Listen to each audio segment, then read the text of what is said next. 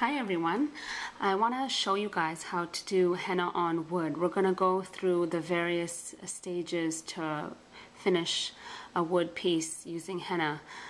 Basically here I'm in the middle of applying some henna right now. As you can see, it's wet, not fully done, but I've done the top already. And it's a wood box, which you can find some of these wood boxes at the craft stores. So you can get a nice wood boxes, picture frames, anything in wood that's just natural like this, natural wood, you can find at your local craft store. I have a few other boxes that are done. They're already, well, they're not completely done, they're almost done, but they're basically have the henna done on it already. At least this top part right here, it's been done. This one is done as far as the henna designs go. I like the shape of this box in particular. Nice design. Keeping it modern with a nice floral trim all around. You can even pre-paint these boxes. You know, paint any color that you want. This is a circular box. Kind of opens just like, where's the opening? Right here, just like that. There's so many different shapes and boxes you can get. I really like this design, how it goes around, it flows really nicely.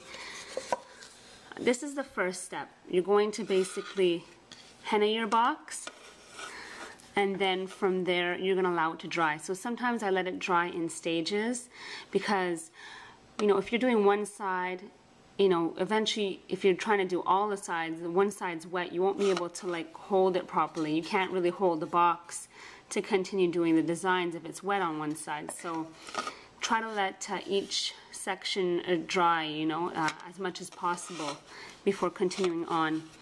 I want to show you a little like design here that I've been doing. I like making like a bit of a border like this, just basically making a dot and dragging it out. And like I said, it's wet, so you have to really be careful where you put your hand. Let's see if we can get a little closer.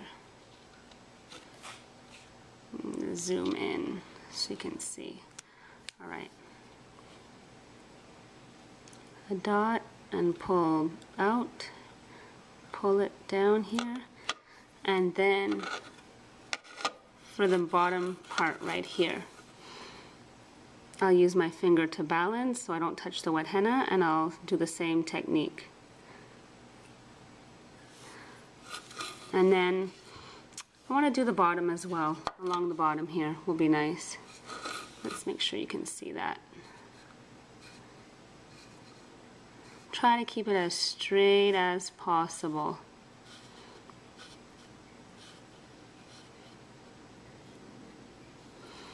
Alright, so that's all done. This is what it looks like. Let's zoom back out. Alright, so this is what this part looks like, and this is what the top looks like of this particular box. So yeah, I'm on a good roll here. I want to show you a few more that I have upstairs. Alright, so I've put paper down, as you can see, so that my henna boxes, you know, don't really stick to what's the table underneath. So from here is all these boxes are just henna that's been drying. I like this box. I just found this recently. Has a little mirror and a little sliding drawer. It's perfect. You just have to be really gentle when it hasn't been sealed as yet, because the henna can easily flake off. Cute little heart box. And tiny, small boxes there. This one, I only found one small, tiny box like this. I know this one's gonna go fast. So what we do at this point usually is I'll fill it in with a little bit of glitter, which I'll show you. It's the glitter gel that we carry, and I use that to fill in, you know, embellish it a little bit. You'll get to see what that looks like. Also, I want to show you, this box is really pretty. Just this trim all the way around is really nice. But it's not finished. I have to fill it in the middle here. So these are all in the processing stage. What you can use to apply the henna is like also with either henna cones like I've been using, or our jacquard bottles or lure lock bottles. You can use those. You can also use old henna, which is great. So say you have some old henna cones or old henna powder, old paste, then you can use it and then you won't have to waste it. You can do this with your children. It's a great idea to do with your kids. Nice activity, and it's really simple and easy. They can give them away as gifts to family. You know, something that they'll treasure, you know, for a really long time. They really treasure this gift. It's very, very nice. Nice idea. It's great for homeschooling parents that want to incorporate something a bit more traditional.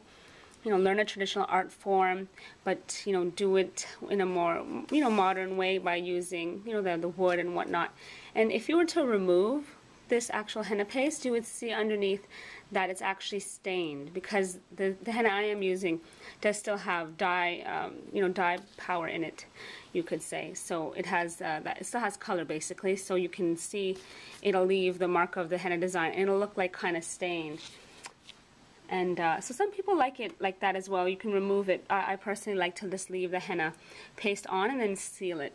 And I'll show you how to do all of that as soon as we get to that stage. Alright, we're back. Now that the henna has dried on a lot of these henna boxes, I filled some of them in with glitter already. As you can see, I do like the outlines of flowers and fill it in where I find it'll look nice. Fill it into the paisleys. And there's a little bit in front. On the sides, this one has it, all around. Very beautiful. This one I like how the flowers filled in. Perfect amount of shine. Small, tiny little box. And turn it around.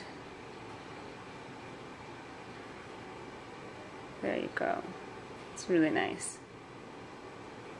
Alright, so this one is just about done.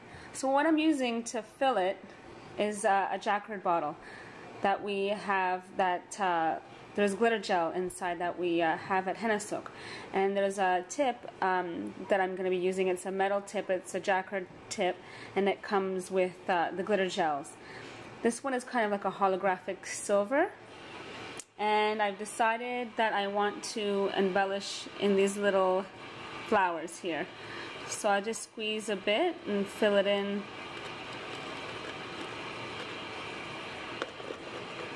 like so. And you can only do this once the hennas on the boxes have dried. So it's probably been drying at least like overnight.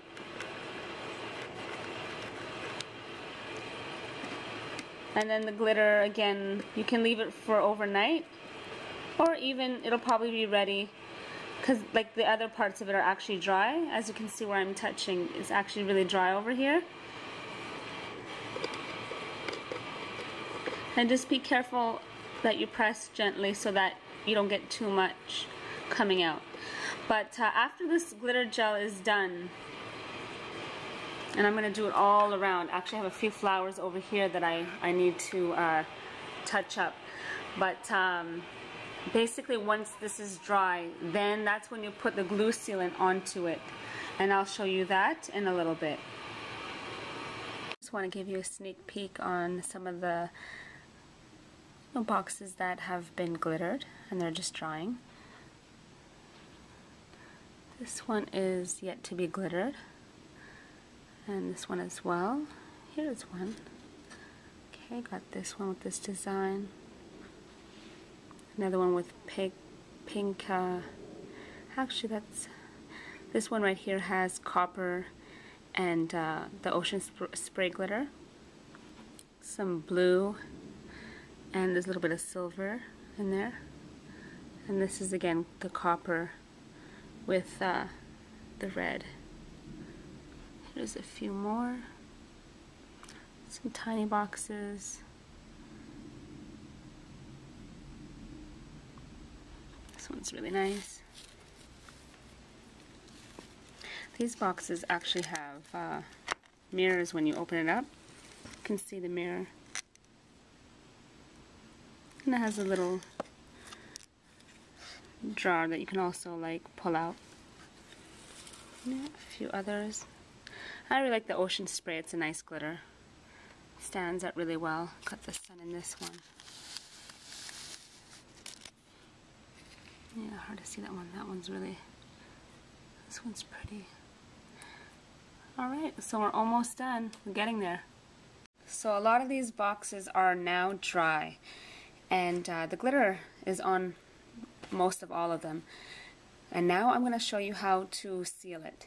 I'm going to be using Mod Podge, and I use the glossy one because I just like the finish. So I have a big bottle of that, and I got my brush. You know, to get the brush that you feel the most comfortable with. This one is going to be good for this this box right here. So I basically just dip a bit of the glue onto my brush, and then I'm going to brush the glue over. It will look white at first, but it will become clear. Gives it a really nice glossy finish. And just brush it on really nicely. Try to make sure you get all the areas, because you want it to stay on, you know, for a very long time. You don't want this to fall off. And when it's done properly, none of this will ever fall off. Unless you're really damaging it, it will really stay on for, I've never seen any of it ever come off personally. So just try to do your brush strokes at least all in the same direction.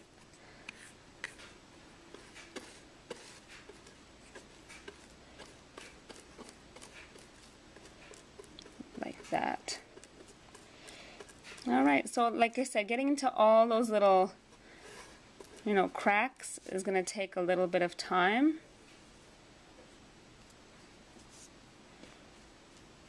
So just take your time and get into every little spot, especially when it comes to henna. There's a lot of detail, so you need to really, you know, do it really well, do a good job. The glitter looks a little faded right now at this moment because the glue is coming out white right now. I know there's a lot of light, so hopefully you can see there how white it is compared to the finished product, but as this dries it will become clear, and we'll come back to that in a moment. Okay, I just want to point something out as I'm brushing on the glue all over this box. Sometimes people, when I've seen, when they've done decorative items with henna, they actually just put the glue in one area, let's say candles or boxes, whatever it is that you're using that you need this type of sealant to seal the henna on. See how the glue is just in one area? If you leave it like that, you can see that one area will be glossy and the rest will be basically, you know, more plain, and it's not attractive. If you really want the piece to come out nice, you want people to really like it, spread the glue all over. Don't leave edges because they can see it, and you want to have a really nice product. And you want a gift. If you're making this as a gift, you want it to look as nice as possible. So make sure that you spread it all over. Alright, so there you have it. These boxes are all finished. They've been sealed and now they're dry. Take a look. Some really pretty ones that I made. This one even has a mirror and a little jar. I gotta put the jar back in that one. They're drying, as you can see, still drying over there. And all these little boxes. Really gorgeous designs. Well, I hope that we've showed you how to make henna boxes, and that it's been very helpful, and that you'll share this either with your children, you know, family and friends. Give the gift to others of a personalized art piece. And if you have any questions, comments, please let us know. Thanks.